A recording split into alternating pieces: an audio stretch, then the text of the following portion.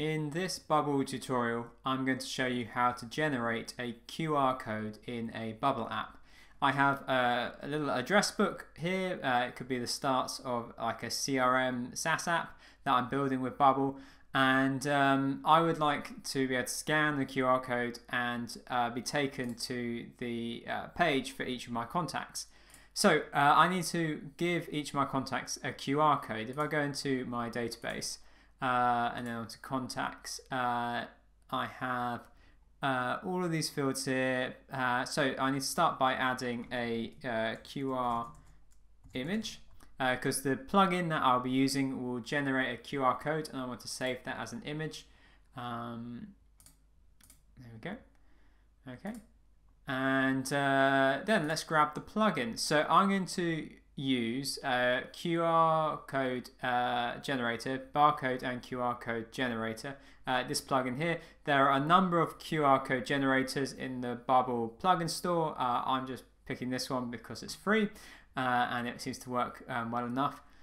So how do I generate a QR code for each of my users? Well, I'm going to add a image field first so I can display it.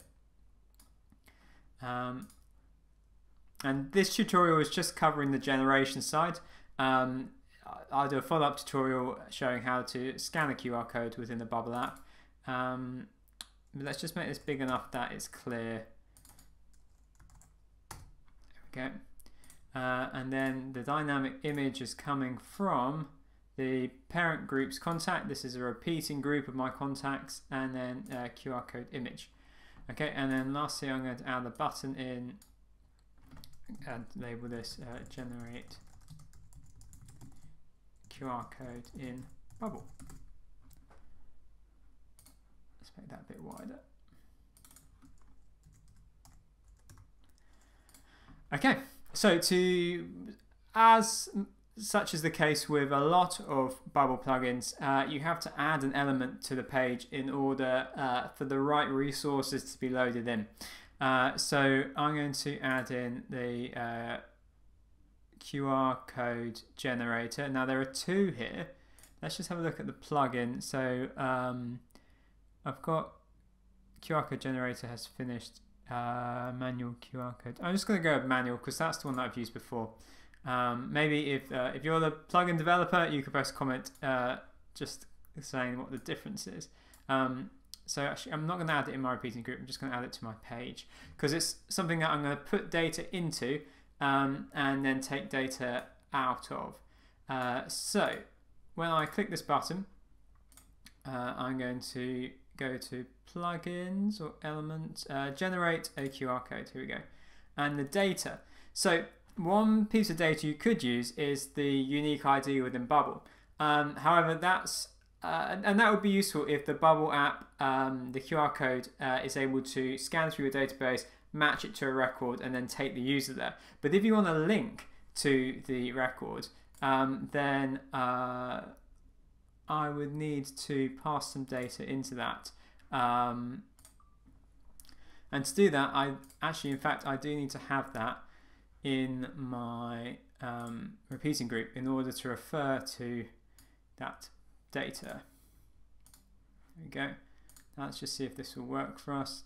Data, yes, current groups contact, and then this is a little kind of sneaky tip, you know, very useful once you know it, but using the link function here, and then it's saying send to page. That's because I don't have a page set up to display my contacts. Let me just do that quickly on here because the Bubble wants to be able to pair the database information with a page to show the contact.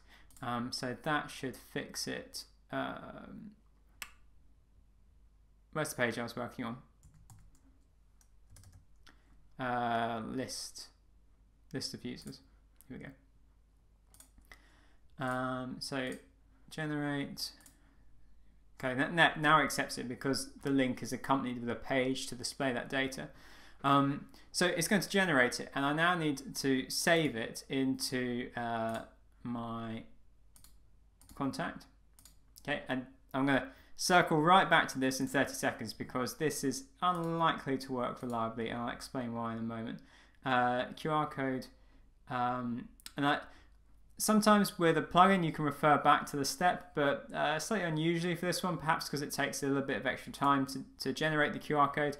I actually have to refer to the element on the page. There we go. Okay, let's test it. So if I click this button and it works, we should see the QR code. Okay, and it's thrown an error. Don't know why that is. Let's try and debug it. It might be because I've got... I think... Alright, let's just delete those. They're from recording a different video and have likely confused things. So, manual QR code generator, contact, yep.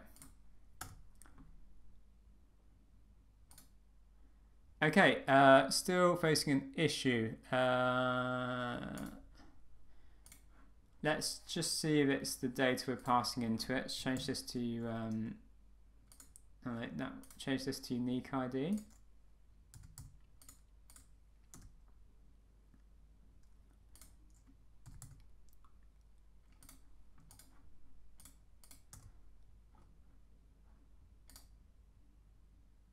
Okay, it accepts it as a unique ID. Let's go with that for now in order to keep this brief. But you'll see that it hasn't generated the QR code, or at least it's not displaying it. So, and I deliberately keep this kind of troubleshooting process in these videos because there are all sorts of,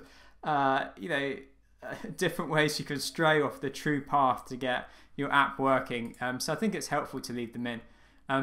So I clicked on Tony Stark, and if we go on to Tony Stark, we can see that the QR code is empty still. So what's happened here? Well, it's because the plugin takes a little moment of time to actually generate the QR code.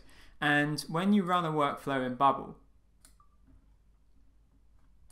Bubble optimizes the workflow, and it doesn't wait unnecessarily, and it doesn't always run the workflow in a linear manner. When you refer to an earlier step, like you can with some plugins that would generate content, like an API call, it will wait until that step's completed. But because we're referring to an element on the page, it doesn't wait. So one way of fixing this would be to add in a pause. And let's try that.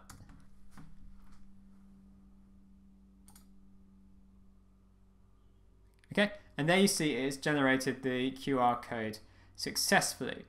And it's a less than ideal approach. If we look at the plugin documentation, we can see that the developer has put in an event when plugin when it is finished. So that's another way to manage it. But as like a quick fix to get it working, I went through this with one of our members in a coaching session earlier on in the week. Adding in the pause, it's not something that I like to do. It doesn't feel like a wholesome fix, but like you've just seen, it's worked. And let's just try another one so that we can see that they are at least different. Yes, those are different QR codes. So there you have it. That is how to generate QR codes with Bubble and add in QR code generation into your Bubble app.